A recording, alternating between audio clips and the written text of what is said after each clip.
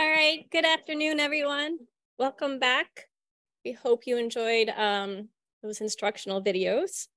My name is Christina Capesti, and I am Chief of the Policy and Program Analysis Branch at NHGRI. And I'm pleased to bring this amazing symposium to a close with today's Louise M. Slaughter National DNA Day lecture. This lecture is named after Congresswoman Louise Slaughter, who in 2003 led a group of legislators to pass a concurrent resolution creating National DNA Day to celebrate the completion of the Human Genome Project and the 50th anniversary of the discovery of DNA's double-helix structure. Representative Slaughter passed away in 2018 after a barrier-breaking career dedicated to science and public service. She was one of the earliest champions of genomics on Capitol Hill and a steadfast advocate for policies that allowed genomics research to advance to the point it is today.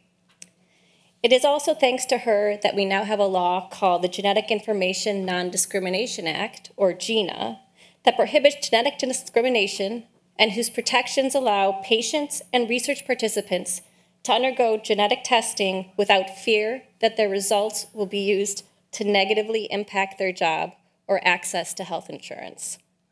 To bring us full circle on this DNA Day, our next speaker worked closely with Mrs. Slaughter on GINA for years, literally years. Until recently, he was the director of the National Institutes of Health and previously directed the National Human Genome Research Institute. It is my privilege to introduce a man who needs no introduction, if there is any DNA in the room, Dr. Francis Collins.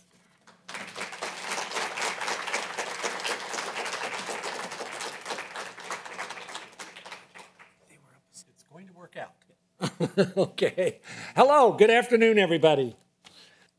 I want to have the opportunity in this last hour, or maybe a little less than that, of today's remarkable symposium to talk a bit about my own sort of view of the long sweep of why we're here and what exactly has transpired over these 70 years. First of all, I want to say thanks to all those who worked really hard to put this together. This was a big event. All of the many people who had to assemble the various components to make this happen because Eric Green told them to. And when Eric says do something, you do it. By the way, I'm planning to be gracious about having won the competition, so I'm not going to rub his nose in it. It was a good, reasonable competition, even though some of the things in that video I think were rigged. Ask Eric to play the piano sometime and see what happens. Just saying. But no, there was a huge amount of effort that went into this. People like Sarah Bates and many others who put heart and soul into making this the most amazing day of April 25th that we've had in a very long time. So let me kind of give you a bit of a perspective about the last 70 years. I do want to give a shout out, as was already done, to Louise Slaughter because of the fact that she made major contributions to the fact that DNA can now be utilized for your own health without fears of having it used against you, and I'll come to a bit more about that. She was a colleague and a good friend, and I'm sorry we lost her 5 years ago, but she played a huge role in a major component of what the Genome Project was able to do in the public policy arena. So this is what DNA means to you. Have a look at that picture for a moment. This is how it works. Mom and dad get together and they have a baby, and baby gets half of mom and half of dad. That was what seemed to happen on this boardwalk anyway. Well, let's get a little bit more into the molecular biology than that. It is, of course, that double helix. And it is, of course, the 70th anniversary of April 25th, 1953. So let's take a little trip on our time machine. Imagine that you are somebody walking around right then. What would you be using for social media? Well, kind of stuff like this, radio, maybe a little bit of a TV that's about the size of your phone. TV Guide had just been introduced. It was a really big deal. I'm sure you're using that a lot these days. That's what people were paying attention to. And unknown to them, somewhere in the United Kingdom, an insight had happened. And it was April 25th in the journal Nature where that insight was published, including that diagram you see there of the double helix, which, by the way, that is a right-handed helix. I hope none of you will ever make the mistake when you're drawing DNA to accidentally make a left-handed helix, because if you do, you'll end up on the wall of shame on the internet. And there's an awful lot of people on the wall of shame who maybe should have known that. By the way, my tie, 1/3 of it is on the wall of shame. And you will see there are three different renditions of DNA here. That one is right-handed. That one is right-handed, but this guy in the middle is left-handed. I had to tell you so you wouldn't come up later and say, did you know? It's still a really nice tie, and since people were showing off their scarves and their socks this morning, I had to point this out.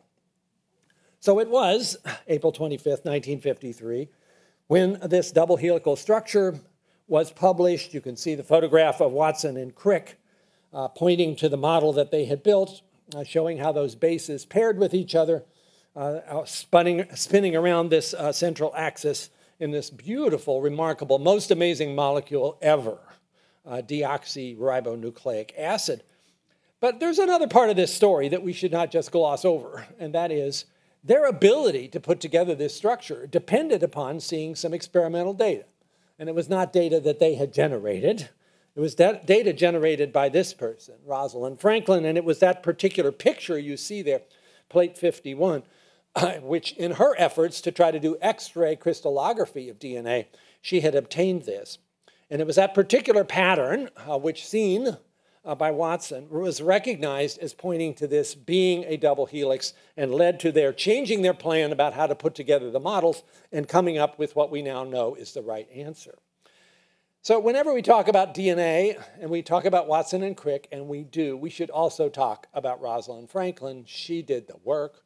Sadly, she lost her life to ovarian cancer, maybe because of the radiation she was exposed to as part of her job, before the Nobel Prize was awarded for the double helix to Watson and Crick and one other fellow in 1962. But let's always, and whenever we talk about DNA, think about Rosalind. Well, I didn't know that was going on. I was actually 3 years old when that announcement was made, and nobody told me. And this is me about age 7 or 8, I guess. This is where I grew up, on a farm about 2.5 hours from here in the Shenandoah Valley. Did not have indoor plumbing, just in case you're wondering. This was a fairly austere kind of way to have your first 10 or 12 years. But it was also wonderful because my parents were really into the arts and theater and founded a theater in the Oak Grove up above our farmhouse that is still, I think this year is its 70th consecutive season. So I was surrounded by lots of exciting people in arts and music and theater, not at all in science. That came along later in a wonderful high school chemistry class taught by a very gifted teacher who made me realize that science is really cool because it's basically a detective work. You're trying to figure out answers using clues, and some of them are wrong and some of them are right, and eventually you figured out what happened. So that was 1953. It's not the only thing that happened in 1953. We have some other anniversaries to celebrate, so let's give them credit too. The Corvette. TV Guide, I mentioned already, means a lot now. Cheese Whiz. Probably not a terribly popular product, but it's still there. And Marshmallow Peeps, you know, when you have those that you put in your shelf and let them dry out, well, they got started in 1953 also. It was the first ascent of Mount Everest. Okay, that's pretty significant. But I still think, look at that list. What really happened that mattered here? It's that last one. So that was 1953. And now here we are in 2023 with a whole lot of amazing things that have happened about that double helix since. So what happened in between? We learned a lot about how this molecule does what it does, although we are still learning. This is still my favorite picture, although it's old, because it really shows you the way in which DNA is kind of wrapped up inside the nucleus and then rolled out there to show the base pairing, A match with T and G with C. And all living organisms use this same way of coding information and passing it from generation to generation. It's in the visual arts, like in my tie. Lots of things here that you see DNA around you no matter where you go. My 18-year-old grandson will be getting his DNA tattoo on his torso in about a month, and it better be a right-handed helix.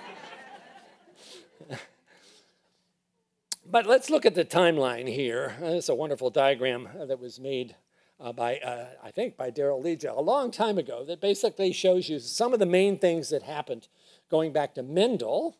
And of course, Watson and Crick came along as part of that. It was only 1944 where people had evidence that DNA was the hereditary material.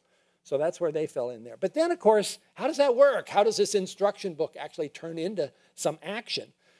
Right here in this very space, you should look as you go out, if you haven't looked at it already, at the display on Marshall Nierenberg, which is out here, because Nierenberg, here at NIH, figured out how DNA goes to RNA and how then RNA goes to protein. That genetic code, recombinant DNA came along, the Belmont report about human subjects, and then a whole lot of other things over the course of the next few years. And I think it would be fair to say, if you were a scientist, as I was in the 1980s, interested in trying to track down the causes of a human genetic disease, you're going to have a really hard time. There was no genome to work with. You could get little bits and pieces of it. If you worked really hard, you could read out maybe 100 letters of a DNA code in an afternoon. That was kind of it. And if you wanted to actually find a disease gene, which you didn't know where it was, somewhere in that 3 billion base pair genome, you had no signpost really to guide you, and you didn't have much in the way of computational assistance, and it was hard. So for instance, a search for something like cystic fibrosis, which really got started in a pretty significant way in 1982, took 7 years before it finally found the answer. And as I was part of that, I had to explain why it was so hard. And so I had to have a picture of myself taken in a Michigan haystack holding up a needle, saying, this is why it's so hard. We're trying to find a needle in the haystack. The needle, in the case of cystic fibrosis, just 3 letters, a CTT, that was missing from an exon of a gene that nobody had ever really paid attention to before. And that was an answer that then found its way into a publication. But it was so hard to do that. You could imagine how difficult it would be to do that for thousands of diseases. So we had to have a better plan. And meanwhile, that plan was being very much thought about and put together. And this was a particularly important document from the National Academy of Sciences with a very distinguished group of senior scientists, some of whom had been pretty opposed to the idea of doing the Human Genome Project, but came around in the course of these debates and very reasonably put out a plan, which was not that you just start sequencing human DNA on day 1, but you're going to have to get the technology a whole lot better because it's not up to the task. And you should start with other genomes that aren't quite so big, but which are also going to be really interesting in order to build up your capabilities. So start with bacteria and yeast. And let's do that roundworm, which is so important. And all of that built the interest of a lot of people to come alongside and join this effort. And it was almost exactly 30 years ago that I left my position at the University of Michigan with my heart in my throat to come and be a federal employee and to manage the NIH part of the Human Genome Project, which ultimately became the lead in this effort. And an amazing ride it was, indeed. The first few years, we worked on those model organisms. We worked on building maps, both physical maps and genetic maps of the human genome. I want to highlight, though, some really important things that happened that weren't just about sequencing or technology, and that was about the principles we were going to follow. And particularly down there in the lower right corner, in 1996, we had to make a decision about exactly what to do with the data that was being generated. Because we knew this project, which wasn't supposed to be done until 2005, wasn't going to have a big publication to describe the nature of the data that was being generated. And yet people were interested in the data as it was coming out, even though it was fragmentary and it hadn't been assembled. If you were working on a particular gene and the Genome Project had just produced some sequence data, you wanted to see it. And so a group got together, and it sounds very lovely in Bermuda. I don't remember anything except the conference room. And we really had it out here about what is going to be the data access and release policy. And to the credit, I think, of the group that you see there, a remarkably hard-driving set of scientists who are all pretty competitive with each other, they decided, no, this time the right thing to do is to just make all this information available. That you see there, the whiteboard, that's the handwriting of the late John Sulston, who got up at the board to sort of put down the comments of what the decision would be. And you will see automatic release of sequence assemblies greater than 1 kilobase, preferably daily, and then immediate submission of finished annotated sequence. And that's what we all committed to.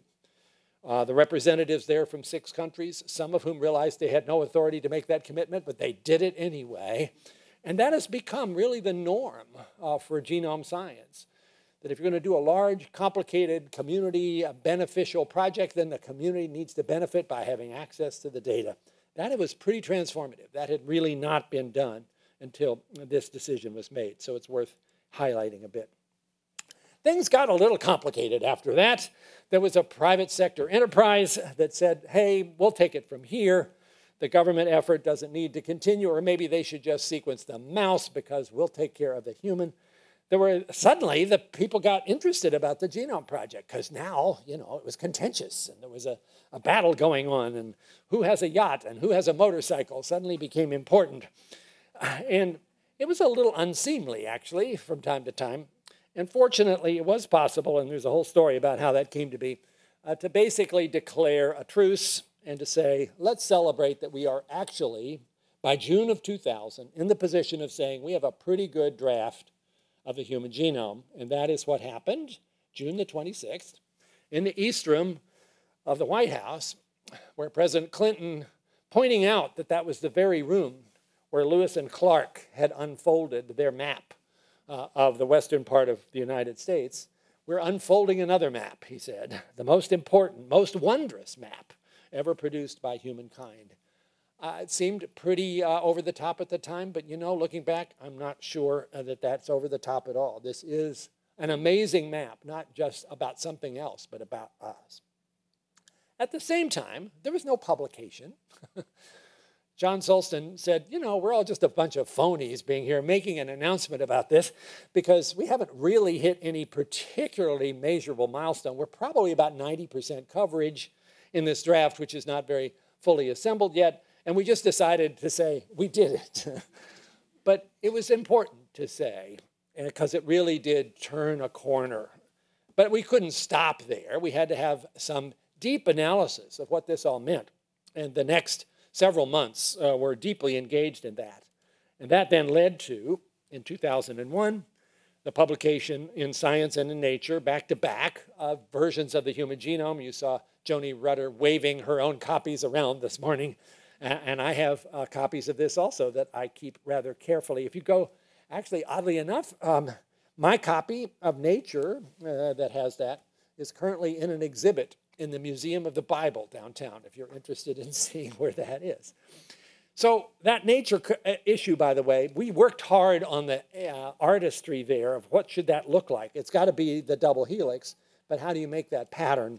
And yes, it's a mosaic of people's images, and we had a little fun burying a few secrets in there if you looked very carefully. Watson and Crick are down there in that part. And Rosalind Franklin, unfortunately, at that point was not, and I've always regret that.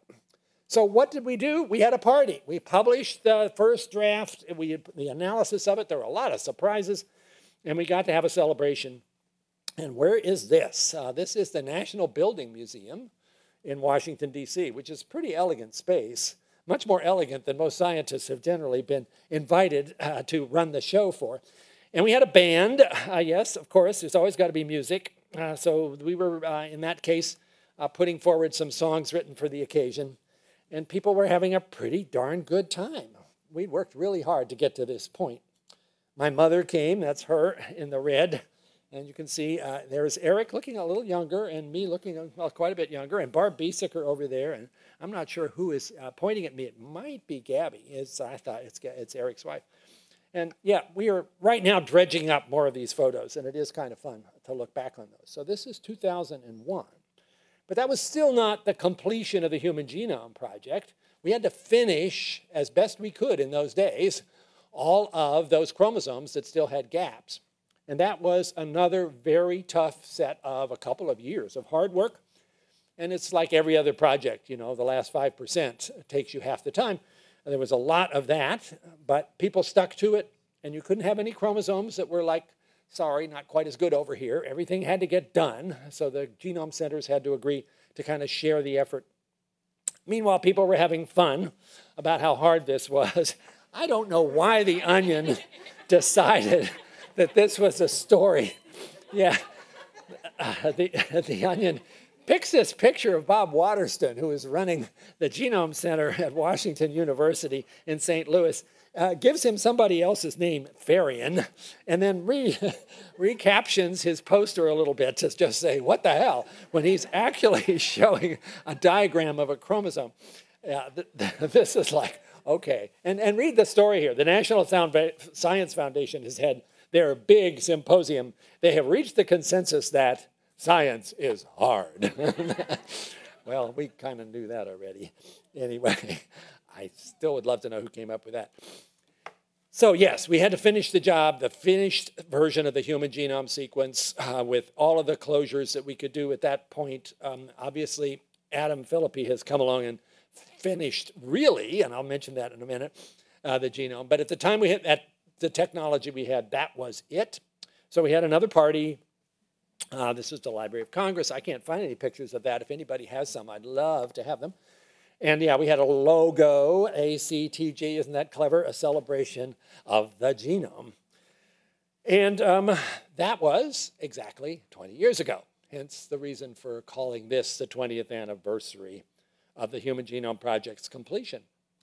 So all of these folks had labored without ceasing. Many of them for the entire course from 1990 until 2003. An amazing group of dedicated scientists, none of them worried too much about who was going to get the credit, just rolling up their sleeves, coming up with all kinds of creative solutions to the problems that we faced. 6 countries, this group, even though it's a large group, represents 2,400 scientists who work together to make this happen. And I will always be grateful to them and for the opportunity to have served in this role as the International Sequencing Project Director. But okay, that's fine. What do we do with this information now? Well, we had to think about what's the next step here. And one of my jobs at that point, because I was leading the Genome Institute, was to try to come up with some kind of iconic way of describing where we needed to go next.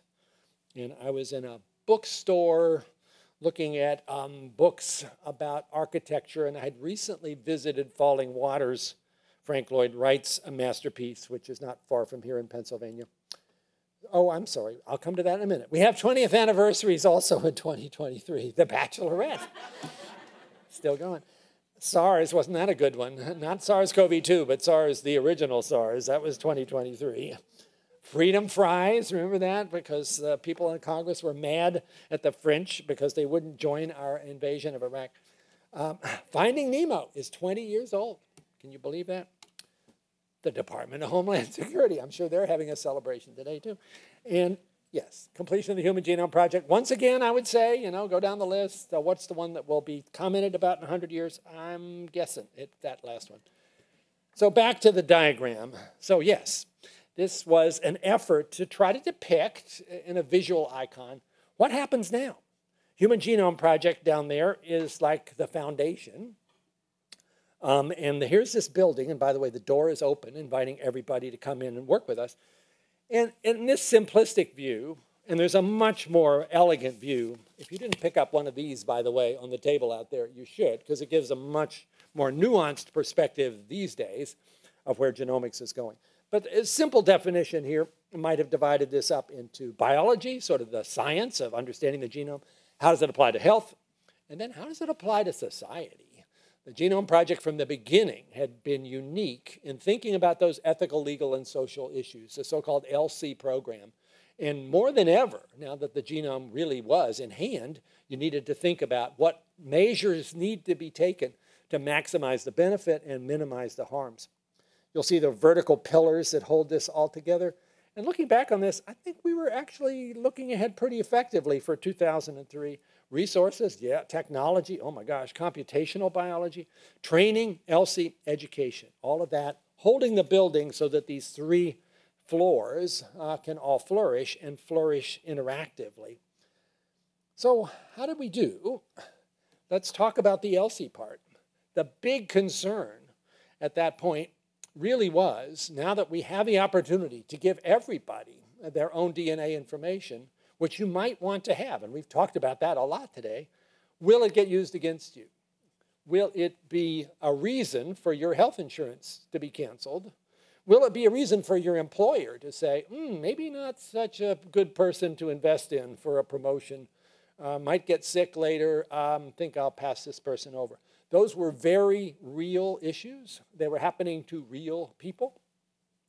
I think anybody who thought deeply about it would say, you didn't get to choose your DNA. It should not be used against you. But there was, at the time of 2003, nothing to stop that.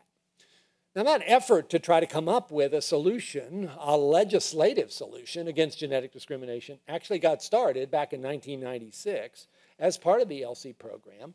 And there were papers published from workshops that basically laid out how to do this and what it would take. But it wasn't really catching much momentum. A person who wrapped her arms around this very early on was Congresswoman Louise Slaughter, for whom this lecture is named. And I got to know Congresswoman Slaughter almost immediately and had innumerable opportunities to talk about where is the window that might open up to get something like this moving forward in the Congress. You can imagine who was against it. The health insurance companies are like, well, don't worry, we won't ever do much like that. They don't want to have their hands tied. And of course, the employers, they don't want to have their hands tied either. And so there was substantial pressure, and it took year after year, and you would think, oh, we're getting close. Here's where I thought we were getting close. This is 2007 in a picture, and that is Louise Slaughter in the picture with a bunch of staff from NHGRI and others from Director's office. And her inscription there is, thanks for this best of DNA days, Louise Slaughter, April 25th, 2007. So you might have thought, okay, they passed it. Well, no, they didn't quite. It was another sort of disappointing year, but it finally got better. And so this is 2008. This is a moment I will not forget. This is the moment where the House of Representatives, moments earlier, have passed the Genetic Information Non-Discrimination Act with good confidence that the Senate would do the same with the same version. Senator Ted Kennedy, who'd worked really hard on this on the Senate side, walked across to Congress, which senators don't usually do, and came and sat with us in this little room off the gallery of the House of Representatives, which used to be used for reporters to call in the latest of what's happening. That's those funny phone booths behind the members here. And so, yes, you'll see, starting on the right, Anna Eshoo, Judy Biggert, who was the lead in the Republicans for this. I mentioned Ted Kennedy, Louise Slaughter, who had been so faithful to this, and I would say the main credit for actually getting this done had to go to her. And then Congressman Andrews from New Jersey, who'd also pitched in to get this across the finish line. And not long after that, we're in the Oval Office, and President George W. Bush, May 21st, 2008, is signing the bill in front of a small group of us. And I will say, after he signed it, I asked him if I could have the pen, because sometimes they do that. And it was like, no, that's going to my library. So I assume if you go to the Bush Library, you will see the pen that was used to sign this most significant piece of legislation about genetic discrimination ever, but I don't have it. But he graciously then sent me afterwards a copy of the bill with an inscription there, if you can read his handwriting, which is a little challenging. This was a really big deal. This is not to say that we fully addressed all of the issues with genetic discrimination, because they are still out there, and there are even threats to this particular law by employers. And certainly, if you're contemplating getting DNA information about yourself, you should recognize that you're not protected against discrimination in other areas of insurance, like life insurance, like long-term disability. And you can kind of see why that might be, because of what would be called adverse selection. If you know that you're at very high risk of Alzheimer's disease and you're fine right now, and you want to buy a policy that's a very expensive one without revealing that risk, eventually that is going to destabilize the way in which insurance works. I kind of get that, but I still don't like it. And so states like Vermont that have decided we're just going to protect people against that kind of discrimination anyway, my hat is off to them. But it's not safe in other places. So you should think about that before you decide to have a genetic test. So that was a big deal. Now, there's a lot of things happening in the ethical, legal, and social issues. And you already heard about one of them in a very wonderful panel this morning that Vince Bonham led, which is this report, which just came out. And again, it's very well written. It's worth diving into.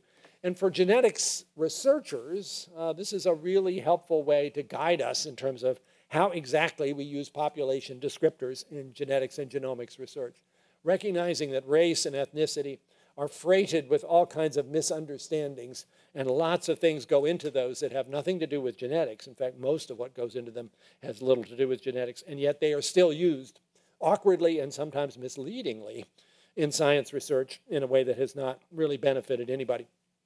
So this document, I think, is a very good way to point out a better direction. And I like the quote which Vince sent me as sort of a good example of the way in which this report comes forward. Although imperfect, categories and labels are needed. It's not like saying, well, we're not going to say there's any differences between us, because there are between our ancestry and our environmental exposure and our culture and our social experiences. We need those in some way, but transparency requires stating the rationale behind the classification scheme you are using and what group labels you're applying so that it is not immediately misunderstood. And I think that's a very important set of exhortations to all people who are doing genetics research. Meanwhile, of course, we had to figure out how to take this 3 billion letters of the human genome and turn it into something that would help the medical situation. This cartoon of two physicians just looking at A's, C's, G's, and T's and trying to help the guy in the hospital bed. That's not the answer we want. You want to have information about how this works. And an awful lot of what's been going on in the course of the last 20 years that relates to genomics has at least an indirect implication and sometimes a very direct implication to trying to answer those questions. And for me as a physician, this has been a driving force of trying to be sure we're doing everything we can to accelerate that process of developing genomic medicine, you might call it precision medicine. So an awful lot of things got done by the Genome Institute, working oftentimes with other partners. Lots of these projects following the same kind of ethics as the Genome Project of let's bring a lot of people together, let's get them to work on a really hard problem and then give all the data away. And that's what happened in many of these. And it's continuing to this day. This is an incomplete list, to be sure. But maybe it would be appropriate to highlight a couple of the things that have happened. There's our Nature cover.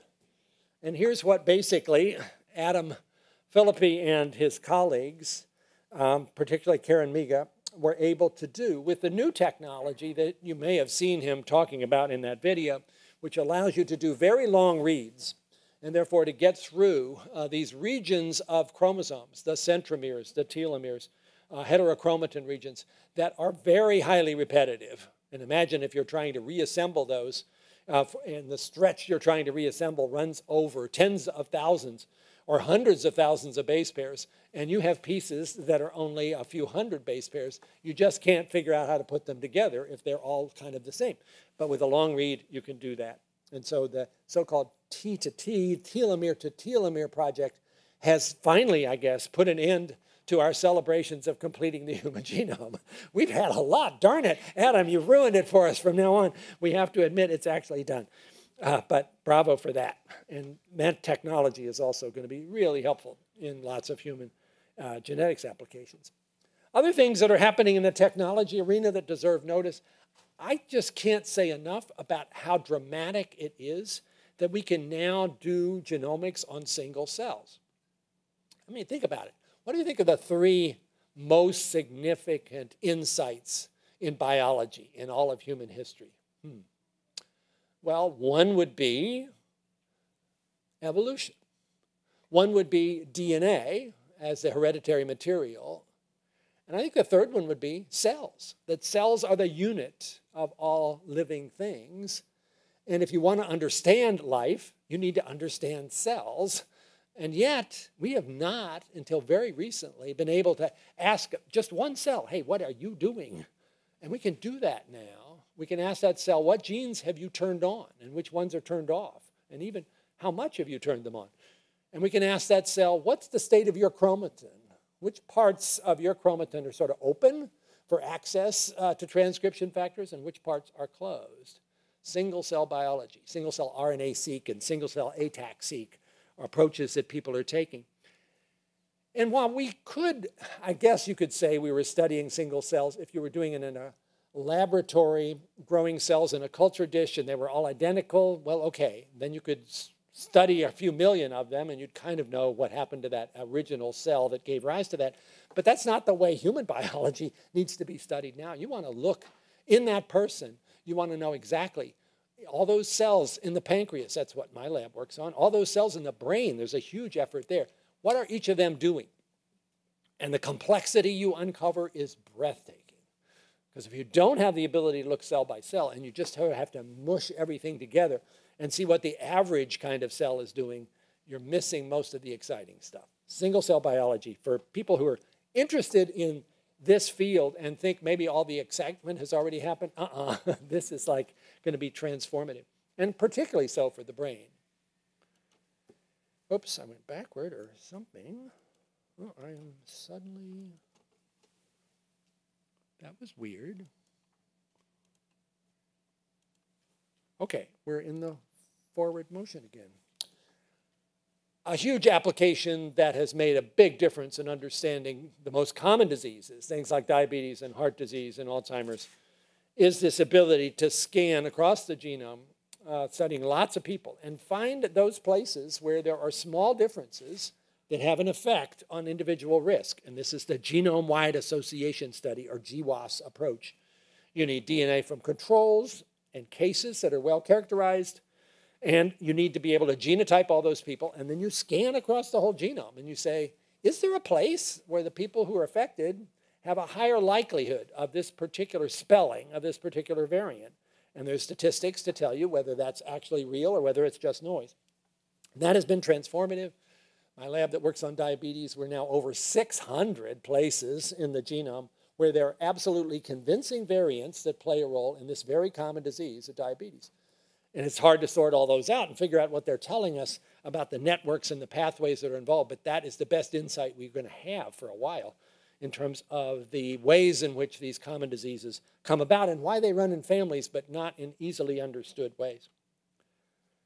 One of the things that will help us with that, which I need to give a little shout out to, and which Josh Denny was here this morning, is now the leader of, is this project called All of Us, which aims to try to figure out how do those genetic variations that we all have, our environmental exposures, our health behaviors, our medical experiences, how can we make sense out of that to really do a better job of what you'd call precision health? Not one size fits all, but precision health.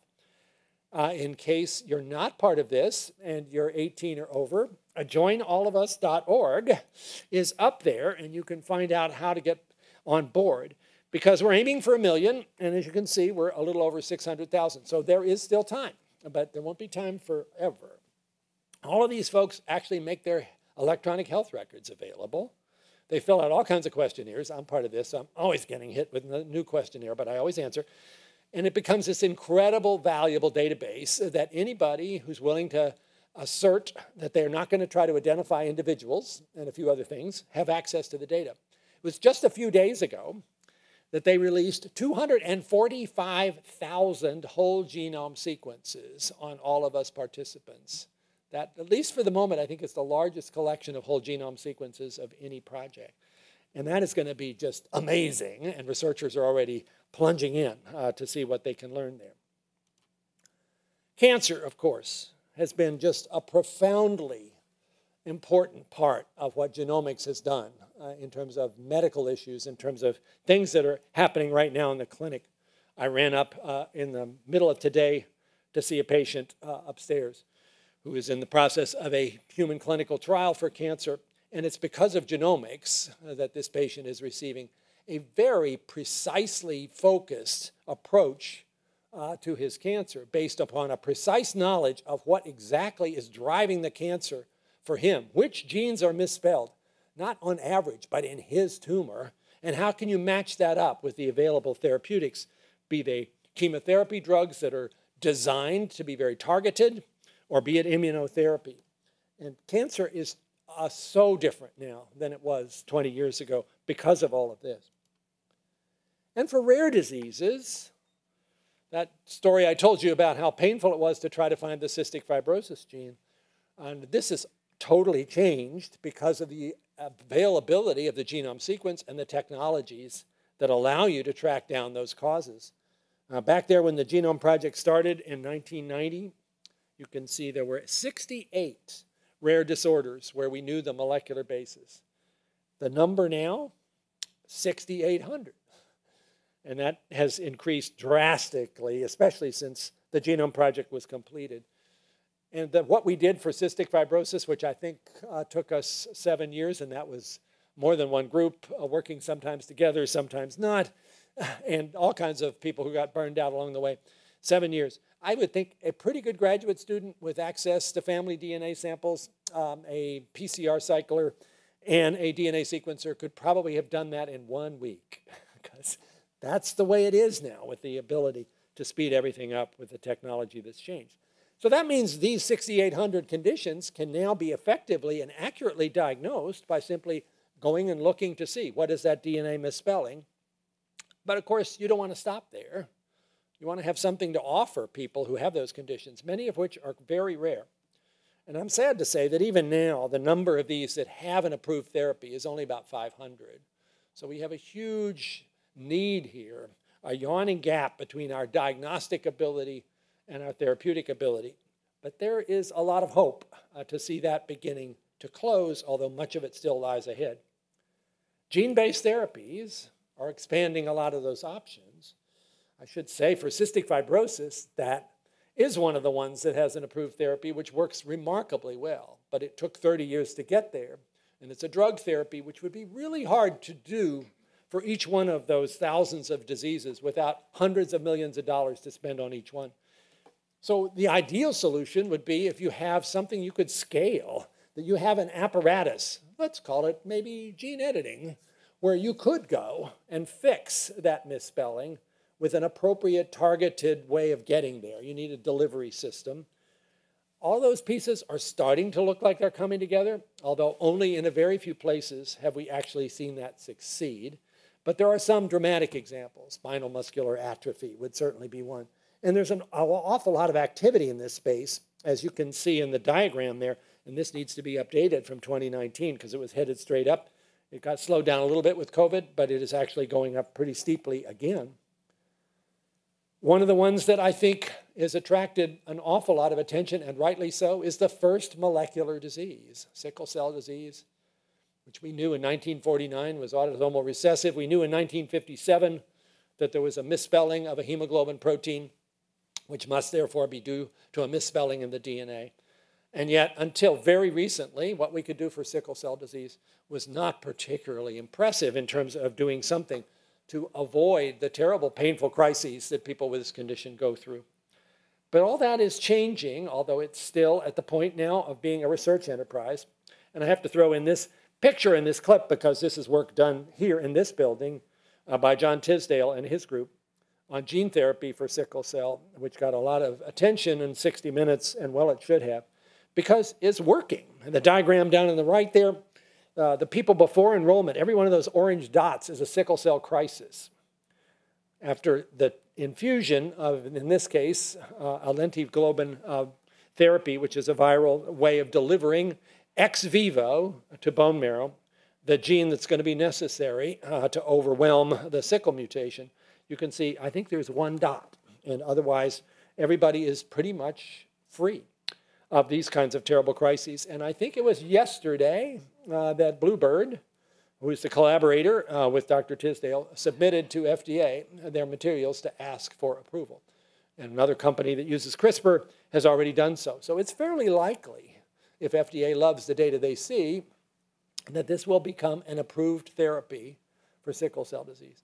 And that's good, but it also is challenging because the current cost of that is way out there. In order to do this, you have to mobilize the bone marrow from the person that you're going to try to treat, take it out of the body so that you can do this genetic manipulation. But you also have to put that person in the hospital and give them basically a bone marrow ablation to wipe out their current bone marrow to make space for the cells that you've corrected. Otherwise, nothing happens. So for a month or so, they're in a very vulnerable place. And that is the sort of thing that really costs a lot of money with all the care, and people sometimes get infected, and you can see from the picture here. And this is not the kind of thing you could do in an outpatient clinic. And you certainly couldn't do it in most parts of the world where sickle is most common. Where is that? Use these maps that take the world and distort them by a particular thing you're asking about. In this case, the frequency of newborns that have sickle cell anemia. In the US there doesn't look very impressive on this scale, although we have 100,000 people alive with sickle cell right now. But look at Africa and look at India. That's where most of the needs are going to be. And that's not where this ex vivo approach with all the extremely high needs for medical care are going to be easily done. So we have to figure out how to do this in a different way. Here's the challenge. You need to have a gene therapy that you can deliver in a single dose, probably intravenously, with a vector. Maybe it's a nanoparticle, maybe it's a virus, that is engineered so that it homes to where it needs to go in the bone marrow, to those cells that give rise to red cells, those erythropoietic stem cells. That actually has almost been done in a mouse model by a couple of groups. It's not crazy to imagine that. And if we could actually do that in a scaled up way, then maybe where the real needs are would have a chance of being addressed. If you could do this in a low resource setting with a single visit, that would be an achievement. That's the kind of thing to dream about. That leads me to the final thing that I want to say about where we as people who care a lot about genomics might need to be thinking even more, and that's about the rest of the world. We're incredibly fortunate in this country to have the resources to make it possible to do this kind of research and then to see those applications begin to happen. But most of the rest of the world is not like that. We're all part of one family. Genomics taught us that. My DNA is 99.9% identical to somebody else regardless of who I pick. And I think that means that for us, as people who care about science and medicine, the people we care about have to be all of the people and not just the people that are near us. And in that regard, I am totally jazzed about the opportunity to do something along those lines by the building of a new program of genomics centers of excellence in Africa.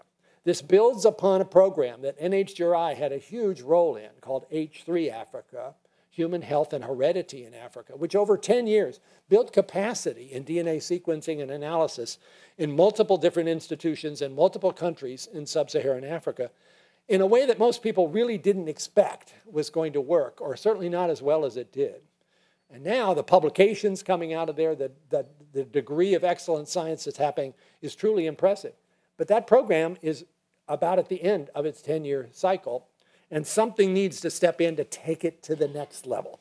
And I do believe this notion of centers of excellence, which is now getting a lot of attention, I'll be talking to people in the West Wing about it tomorrow, is maybe a way to build on that capacity and really make it possible in places that could benefit hugely from expanding their abilities in this space to have the resources and the chance to train their next workforce to do so. The kinds of things the centers of excellence might do would be to incorporate some of the things that we are learning how to do here, starting from the left, newborn screening, certainly pathogen sequencing. This is one of the reasons I think this is going to be a particularly compelling case right now, because if you need to be doing surveillance of the next pathogen that's emerging, or maybe just of COVID-19 because it's still there, you need the kind of sequencing capacity, which, by the way, H3 Africa helped happen. And the fact that we knew what was going on in South Africa and Nigeria and a few other African countries was not just good luck, it was those investments, and we're going to need them more than ever. Things like the APOL1 story, which is a remarkable one, where it's sort of like sickle cell. A variant has been selected for because it provides basically protection against the most severe form of trypanosomiasis. This is very much, therefore, something that's relevant to people from West Africa. If we want to understand that and figure out how best to treat it, this is where we should be.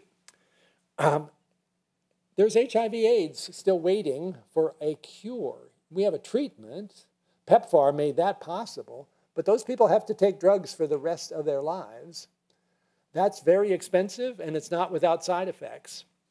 Could we come up with a way, maybe using CRISPR, to go and find those lurking proviruses that are hiding somewhere in a reservoir in the body of somebody who's HIV positive and knock them out? And then you wouldn't have to take the drugs anymore. There are people thinking that could work.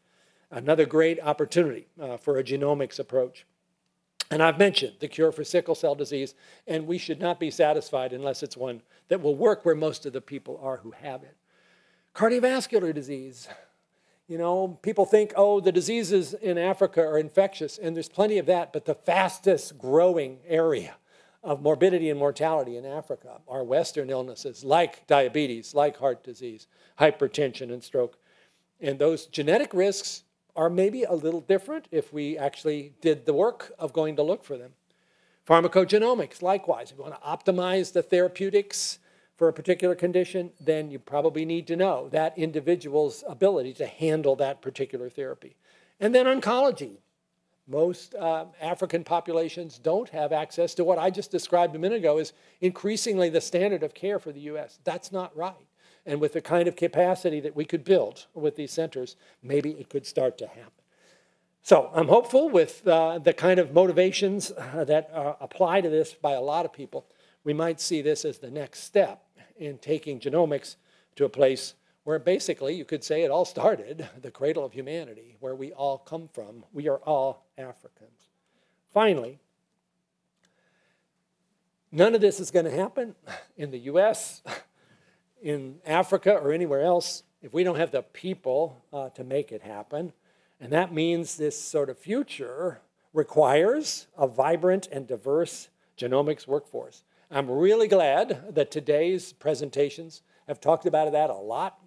And I'm hoping that there are people who've been listening in the various times I've looked at the roster of who's online, hundreds of people. And I hope there's a lot of young people there that are wondering about their own possible contributions here. This is the most exciting time you can imagine in biomedical research, and probably more so in genomics than any other part, just because of the potential here. So if you are thinking about something that you might want to do that would both be intellectually inspiring and exciting, and working with amazing people, and also making a difference to help humanity, this is the time and this is the place where you could put your efforts and really make that difference. So yeah, maybe that's you, that vibrant and diverse genomics workforce. Finish with a quote, which I haven't used in a long time. I used to use it in the 1990s when people were saying, you know, why are you doing the Genome Project? It seems like such a big, sprawling enterprise. You know, most things get done by people in laboratories late at night just having a eureka moment. And yes, an awful lot does happen there. But there are times. Oh, sorry, I'll skip that one and come to my quote here. This is Daniel Burnham, who's an architect who designed a lot of the buildings in Washington, D.C. And it doesn't apply to everything, but it sure works for the Genome Project. Make no little plans. They have no magic to stir men's blood, and probably themselves will not be realized. Make big plans. Aim high and hope and work. Remembering that a noble logical diagram once recorded, does that sound like the genome? Will never die, but long after we are gone, will be a living thing, asserting itself with ever-growing insistency. That assertion is going on right now, right here today, and will go on even more in the years to come. Thank you all.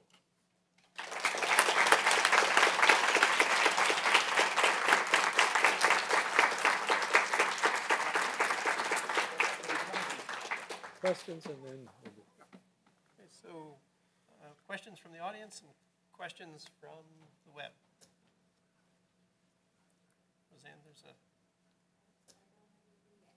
Oh. And I don't see microphones on the aisle, but maybe... Oh, where do the microphones go? I don't know. Oh, it's there. It's there. It's just the light. Oh, I can't see it. I see. I'm sorry. My fault. That was wonderful, Francis. Although I don't understand, early on you said something about putting a marshmallow peep in your shelf until it dried out. You don't know about that? Well, they don't get eaten right away in your No, they household? get better after they get really stale and dried out. Okay. You heard it here. Okay. Francis, what surprised you the most in the last 20 years? since the end of the Genome Project? You gave us several highlights. I just want to know what is singularly the most surprising thing that you would have never have anticipated the day you declared the Genome Project over. I got to give you two. Okay. One was stem cells, that you can take a blood cell or a skin cell and add 4 carefully chosen genes that Shinya Yamanaka figured out, and that becomes a pluripotent stem cell that you can turn into almost anything. That was so unanticipated. When I read that paper, I got chills. That was 2006, 2007. And of course, the other one, which I'm sure you're expecting, but you should, is CRISPR. The ability to do this kind of gene editing, almost like your word processor, where you get to do search and replace just with the appropriate apparatus. With all that that's meant already in every laboratory, but what it's starting to mean in medical application. Hard to say too much about that. And yeah, thank you to our Nobel Prize winners, Doudna and Charpentier, for taking what seemed like a very obscure area of basic science and just blowing everything up. So, my question is, what, the DNA has double helix strands. So why did it evolve like that? That is a big question that nobody knows yet. Nobody knows that. Why does it do that double helix thing? I know it's like in its structure, but like why? Like what kind of sequence or thing made it do that? I know it's a I know deoxyribose is another way to see DNA. So why is deoxyribose like that? You know, we can't, unless we get a time machine, go back and see. There are people who think maybe it started first as RNA, a single-stranded molecule like this, and DNA came along later. But think about it. We can sort of have the thought experiment. If you didn't know the answer and you had to come up with a way of designing an information molecule that could live inside each cell, and every time the cell divides, you have to get a copy of it. That's one of the most amazing things about the double helix. You sort of unravel it, and each strand uses itself as a template for the next one. You want it to be in a place where it's pretty stable, so you don't want it just flopping all around. That double helix is kind of nice there in terms of its structure. I have a hard time thinking of other alternatives, but of course, we got what we got. Maybe if we find life on some other planet, we'll see what they used.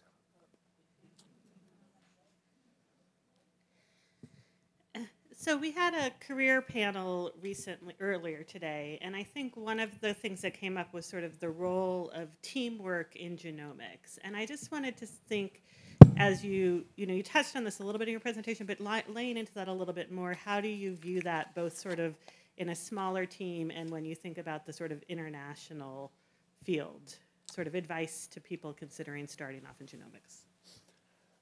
I think for all of science, but maybe particularly for genomics, the team part of it has both been part of the reason it's been successful and part of the reason it's been fun. And that, again, turning the clock back when most of you in this room were not doing science or maybe weren't born, that was not the norm at all. If you go back 60 years ago, most researchers were pretty much doing their own thing with a small group in their own lab. The potential of going faster gets so much better when you have the chance to put together a team of people with different skills and different capabilities.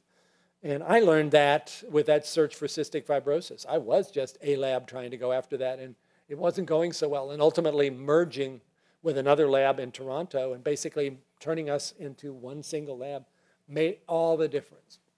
And the Genome Project has certainly been a great example of how that can work. It takes special efforts on a team to be sure everybody's contributions are being recognized. You can't take that for granted. But the gratification you get about being able to do things so much faster makes it all worth it. So I would say, if you go to my lab right now, you'll see pretty much everything we're working on is in a team kind of effort with pretty wide open sharing of information. And I just think that is so much more gratifying in terms of what you want to do scientifically, and also those relationships. They become your friends. They become the people that you want to talk about other things besides science. And that's a good thing. We don't have to be all introverts, even though I'm traditionally called by my wife as being one. I actually do enjoy very much the chance to work with other people, and you will too. Yes? Question. Oh, sorry, guys. Sorry. Question. We have an online question. As the amount of data increases almost exponentially, how do you see the future of analyzing this increasingly highly dimensional genomic, multi-omic data proceeding? A great question. And if we didn't have other ways of being helped and we just had to stare at the data, we'd be in such trouble. But this is why the whole area of computational biology has become so central to almost everything we do. My lab used to be mostly people working at the bench. And now it's maybe a third at the bench and 2/3 on the computer. And the ability, because so many of these data sets are public, to be able to do things without necessarily having to have put in years of work yourself on generating the data set. It's just there waiting to have insights provided. That means, by the way, for people who are getting into biomedical science, it would be a really good thing to learn how to code, because more and more the kinds of questions you want to ask will be assisted by that, and it'll be even better if you can write it yourself, the code, instead of trying to get somebody else's buggy program to run. But I'm not too worried. I'm excited, and of course artificial intelligence, machine learning find their way in here in really interesting ways. I think the biggest promise of AI right now is in life science. It's been more highlighted in other places like, self-driving cars. But the real opportunities that are going to give knowledge and insight and human benefit, I think, are probably going to be in life science for the most part. Yes. Can we have a mic on? Hello. There we go. Thank you, Dr. Collins, for this amazing presentation. I had a quick question. So out of the many, many genomes that are, or sequences that are in humans, which specific section of the sequence is essential for genomic function? Thank you. Which is essential for genomic function? There were some careless statements made back when we were sequencing the genome that the only part that mattered was the part that codes for protein. That couldn't be right. I hope I never said that. The idea that the rest was junk, that would have been terribly naive. There are parts of the genome that probably are not too important in terms of those repeats that are present in hundreds of thousands of copies, where it probably doesn't matter for most of those whether it's necessarily there, although some of them turn out to be important. But I think we have huge respect now for the 98% of the genome that doesn't code for protein, because that's where all the fascinating stuff is, all the regulatory signals that allow a liver cell to do what a liver cell needs to do, and a brain cell to do something very different, even though they're working with the same instruction book. So all of that regulatory information, that is so profoundly in the middle of what everybody's trying to sort out. And we're making real progress. And of course, in there is all the mysteries that we want to solve about how you go from being a single cell, which you all once were, to now being a really complicated organism. That all has to be somehow, encoded, sorry about that, in that non-coding part of the DNA to turn the genes on or off at the right time. So yeah, that's going to be keeping us busy for a while. Maybe one more question. Alrighty, hello, thank you so much for your presentation. It's very exciting to see what you identified as the exciting frontiers in genomics going forward. And I know our institute has more and more exciting collaborations with other institutes and other fields. So my question is, what interdisciplinary collaborations are you most excited about going forward in the field? So as I said, I think collaborations are the way to go, and that's not just between individual labs, that's also between institutions. So I'm glad you asked the question in that way.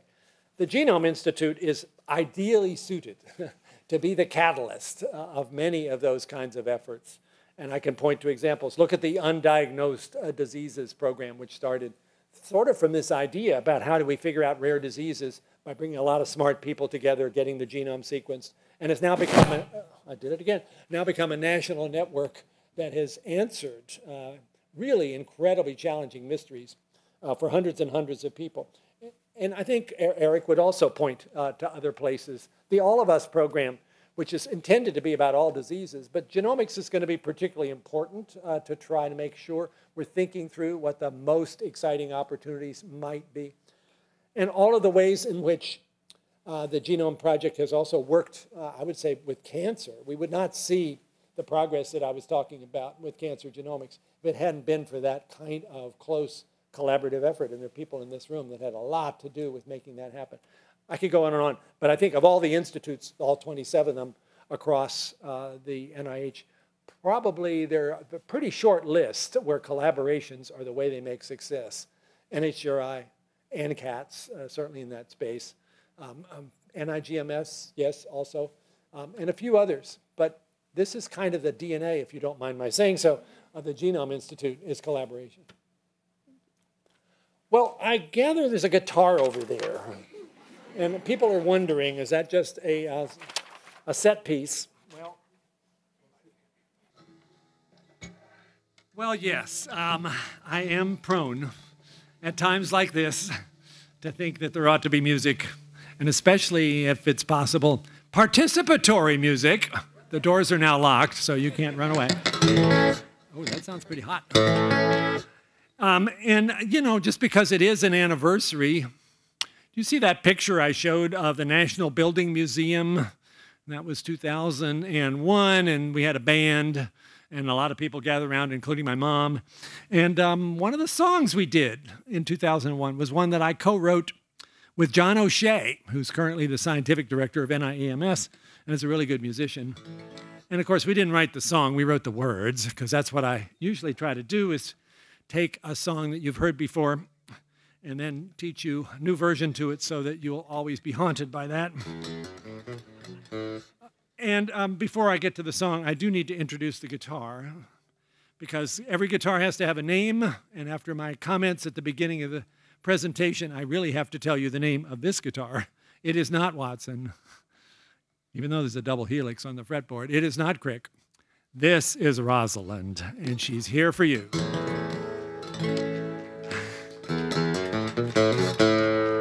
And this has a little bit of an echo. You probably, if you're about as old as me, you'll know this song. And if you're quite a bit younger, you may have heard it, either from Smokey Robinson or maybe from the Beatles. But yeah, there's an echo. And when I get to that, I'm going to point to you, and you'll sort of know you're supposed to do it. And we'll see if that is good enough. Otherwise, I might actually teach it a little better. But this is a song that used to be You Really Got a Hold on Me.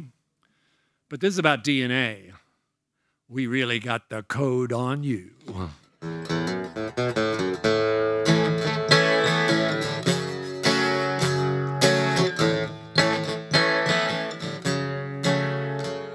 Well, Mendel had all his wrinkled peas, and Darwin had all his finch's beaks. But oh, we really got you now. You can't stop us now. We really got the code on you. Really got the code on. We really got the code on. Really got the code on you, baby. Watson and Crick, they were the first to see that A matches T and G pairs with C. But oh, we really got you now. You can't stop us now. We really got the code on you. We really got the code on you. Baby, I love you, and all I wanna do is just read you,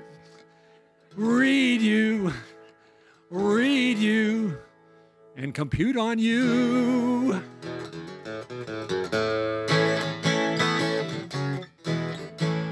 Well, they didn't know you, but now we know you. Just wanna know you, don't wanna own you. That was for Elsie. Oh, we really got you now. You can't stop us now. We really got the code on you. And we really got the code on you. Baby, sequencing the genome is medicine's foundation. It's been 20 years, so let's have a celebration. Oh, we really got you now. You can't stop us now. We really got the code on you. We really got the code on you. Baby, genome, you rule. You're so very cool. So let's read you, read you, read you. We need you.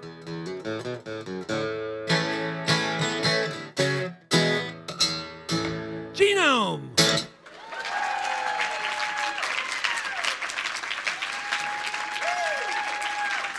Happy DNA Day.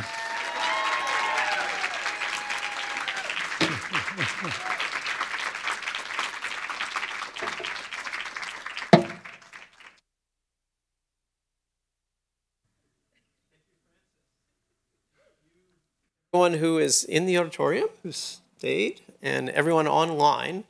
There was a couple other questions that came in, why Francis was talking specifically. When can I get this talk on video? And so just for those of you that are interested in reliving the experience or passing it on, we have a YouTube channel called Genome TV, which you can subscribe to, and you'll get a note when these are posted. If you don't want to subscribe, the videos of all of today should be posted in about a week. Looking at the crew up there, they have to clean them up and make them into separate categories. So in about a week or so, you can pass this information on to others as well as relive. You can't record that and then sell it because that would be against copyright laws. Although it's you're a public servant, so it's public domain. It's a parody. So I just want to close by thanking, there's a lot of people behind the scenes who pulled today together. One of whom you've seen in front of the scenes, Ernesto, I'm pointing to him while he's taking pictures, who, in addition to documenting in still photography the day, he's also done a bunch of the artwork. The team also included Brittany Kish, who's somewhere back there, Daryl Leja, who did additional artwork, he's over there. Jenny Montooth, who you saw in several costume changes today. Marisa Pittman, who is still in the back. Gerald Samani in the back as well, making things run smoothly. And lastly, and these were in alphabetical order, so this is Roseanne Wise over there, who also was on the committee. So, oh, and Alvaro, sorry. Alvaro is the person who will make those videos happen.